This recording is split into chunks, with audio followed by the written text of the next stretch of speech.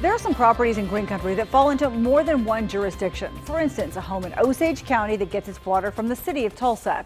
2 News anchor Russ McCaskey says that's the case for one man who's struggling with a water issue, and he called the problem solvers for help. This property is mine. It runs to my sister's fence line over there, which is approximately 200 feet. Dan Burris's family has lived near 53rd and Rosedale Avenue since the 80s. It's Osage County, but it's close enough to Tulsa they get water from the city of Tulsa. They have 3 homes on the property, all occupied by family members.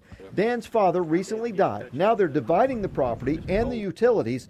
The problem is all 3 homes get their water from one water meter. They say they need 3 water meters. Yes, that's what we're after, was 3 separate water taps to be able to meter the water to each house individually.